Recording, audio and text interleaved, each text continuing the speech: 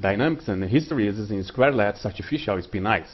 Artificial spin ices are systems that mimic the usual spin ice materials, but built in two spatial dimensions with the use of elongated magnetic nanoislands. Here, we consider the square lattice. In each vertex, 4 islands meet, as shown in the figure, and the lowest energy arises when the magnetic moments, spins, of these 4 islands are in a configuration in which 2 spins point in and the other 2 point out, the famous ice rule. The square lattice is arranged like this. In this work, we studied these systems by taking into account the internal structure of the islands. Then we have to consider the motion of all spins inside the islands. Due to the anisotropies, spins prefer to be in the xy plane, point along the longest side of the islands. This is an approximation in which the reverse of the total spin of an island is coherent. The Hamiltonian that describes this system is like this. The first term is the dipolar interaction between all nanoislands in the array, and the other terms are the 2 local shape anisotropies. D is dipole-dipole coupling. K1 is the constant that forces the spins to preferentially point along the longest axis of the island, and K3 is a constant that makes the Z axis to be a hard axis. B is the external magnetic field.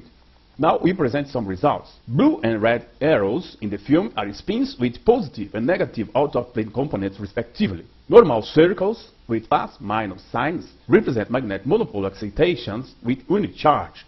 Larger circles are doubly charged monopoles.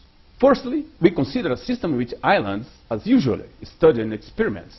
Therefore, we use constants consistent with permalloy nanoislands with size fabricated in most experiments. The system's temperature is above the temperature for which there is a peak in the specific heat. The system is unable to gain access to any states near the ground state. Instead, there is a strong disorder which is indicated by the presence of many magnetic monopoles. The magnetic monopole density is about 0.6 per vertex. It's also interesting to see that monopoles are mobile.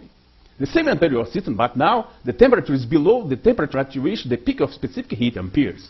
At lower temperature, the magnetic monopole density decreases to about 0.5 per vertex. The monopoles do not move. The dipoles only make small oscillations about the anisotropy direction. The monopoles are frozen in. These results show how there are strong energy barriers between the configuration shown here and one of the ground states. Even decreasing realistically the island sizes, systems made with permalloy may not get the ground state. We then use our dynamic model for seeking systems that could get the ground state. We use the standard nano-island sizes, but we look for appropriated constants, D, Q1, and Q3. Then, by using fabricated constants, we obtain systems that can access the ground state. Thus, in principle, one could get systems that easily access the ground state by material engineering, constructing spin ices with islands made of new magnetic materials. An example, G equal Q1, Q equal Q3 equals 0.1. Let's see things closer. Note that the temperature is able to generate monopoles. They are quite free to move around. It helps the system to reach the thermodynamic equilibrium for a chosen temperature. When the temperature is decreasing from 0.2 to 0.1, the monopole density greatly reduces to a value close to 0. This shows that the model exhibits thermalization. There are very few monopoles being excited. The system has found a way to move close to one of the ground states.